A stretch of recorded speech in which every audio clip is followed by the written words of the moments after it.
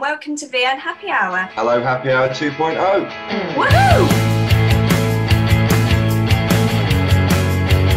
When people think about wildlife, they think about the more kind of sexy and high-profile species like lions and tigers and bears. But I think we all do wildlife nursing in practice in the UK with our pigeons and our hedgehogs and various other things that turn up. To underpin any kind of work in exotics, you just need to be as good a veterinary nurse as you can generally. All the stuff you learn at college or university underpins what you go on to do regardless of the species. So if you're good at taking a blood sample from a tiny chihuahua, you're good at taking a blood sample from a primate or a fish, or the principles are all the same.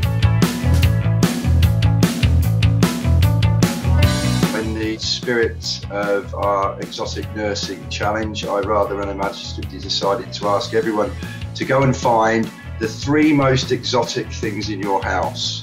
The first prize winner will be getting £100, so it really is worth having a scurry around, opening some cupboards, move Granny out of the way, see if she's sitting on anything interesting.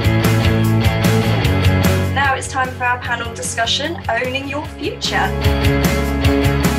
It's really important to get involved with any volunteering. It'll get you involved in things that you weren't necessarily expecting to.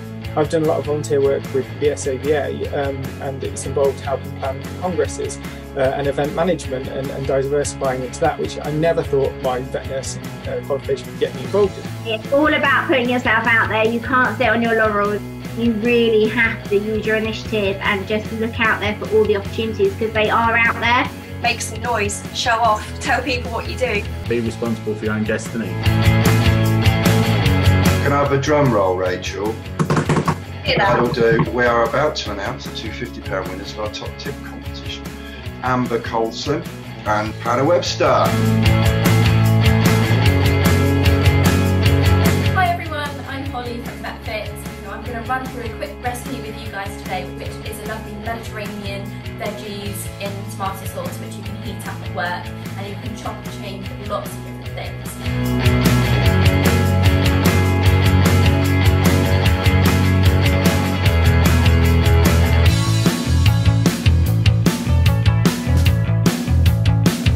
Make sure to follow Holly on Instagram. She's got a whole channel dedicated to her kind of cooking feats, so the Wholesome Kitchen.